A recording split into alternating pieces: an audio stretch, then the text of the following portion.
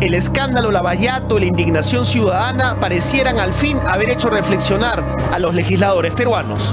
Hoy son 4 proyectos de ley los que pretenden incorporar al Código Penal el delito de financiamiento ilegal de campañas, presentados a la Comisión de Constitución, a la que también han venido acudiendo expertos en el tema. Ya estamos en una sociedad con tal alto nivel de corrupción que necesitamos apelar el delito penal. Es decir, ya no solamente basta con una sanción moral, ya no basta con una sanción administrativa, ahora hay que ir a la parte más dura, punitiva que tiene el Estado, que es la pena privativa de libertad, y es una sanción penal. ¿Qué se demoraron tanto? Bueno, mira... Todos los congresistas... O sea, uno llevan 2 años en el Parlamento, ¿no? ¿Por qué esto recién se... Bueno, mi propuesta lleva, la verdad, René, más de 6 meses, pero mi propuesta lleva ya desde diciembre del año pasado. Recordemos, al día de hoy, las únicas sanciones para la financiación irregular de partidos son multas administrativas que nunca se pagan. Nosotros insistimos una y otra vez. Las multas no las pagan. Hemos verificado en OMPE, nunca un partido pagó una multa a la OMPE. En el caso del proyecto de Nuevo Perú, se plantean 2 modificaciones legislativas, una al artículo 356 del Código Penal y otra a la ley de partidos políticos utilizando el modelo español. Se sanciona tanto al que recibe como al que da. ¿Qué hacemos nosotros? Lo que decimos es, si yo incumplo el artículo 30, es decir, doy más plata de la que debería dar, de la ley de organizaciones políticas, caigo en el Código Penal como un delito porque he dado más de lo que debía dar y eso ya es una financiación ilegal. Y luego, si yo doy plata y no podía dar porque el artículo 31 me lo prohíbe, y ahí tienes incluso minería ilegal, narcotráfico, economía ilegal, caja 2, XY, y entrego dinero, ¿no es cierto?, ahí estoy en la pena agravada. Sin perjuicio de la sanción administrativa, la pena sería entre 6 meses a 4 años para el tipo base y hasta 8 años de prisión para el tipo agravado, para el tesorero, el representante o hasta el propio candidato, según el proyecto de Nuevo Perú. Ninguna agrupación política podrá gastar más de 400 unidades impositivas tributarias o 1.620.000 soles en campaña, y ninguna persona natural o jurídica podrá aportar más de 120 UITs. Pero, ¿a quién se sancionaría además de las personas naturales?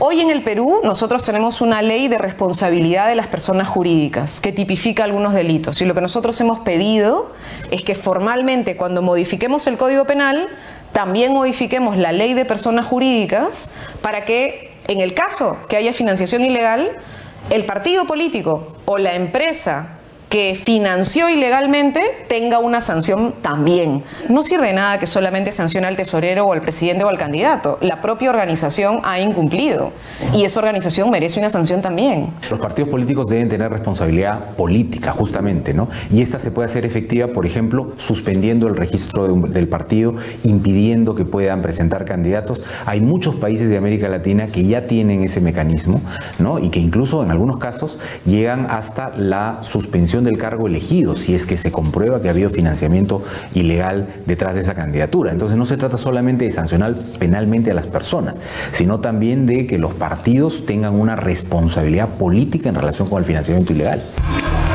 Recordemos, en la campaña del 2011 se gastaron 30 millones de soles. 5 años después, en el 2016, 70 millones de soles. Por último, no hay que caer en la falsa disyuntiva que plantea que penalizar el financiamiento ilegal de campañas neutraliza la lucha contra el delito de lavado de activos.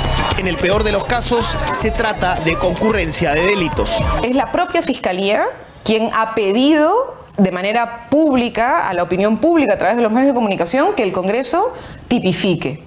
¿Por qué? Porque en el caso de lavado de activos, yo tengo que probar que tú recibiste la plata y tengo que probar que la fuente es ilegal. En el caso de la financiación ilegal, solo tengo que probar que se recibió el dinero. Punto. No es de mera actividad. Se recibió el dinero, es un delito. Punto. Entonces eso facilita el trabajo de los fiscales.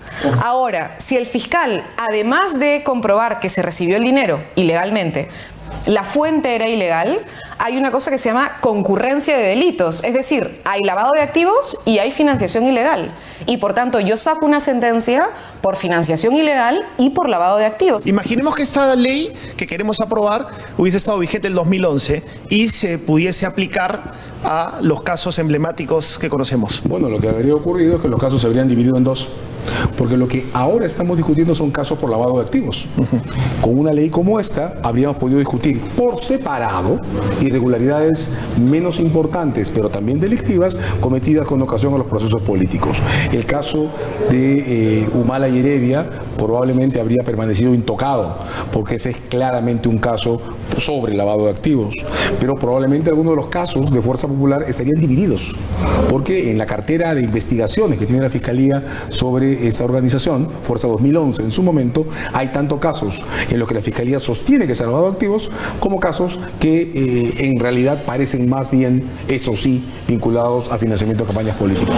La presidenta de la Comisión de Constitución, Úrsula Letona, y expertos en el tema son optimistas en pronosticar que pronto habrá un dictamen, que el debate pasará a pleno y que para el 2021 la financiación ilegal estará tipificada en el Código Penal.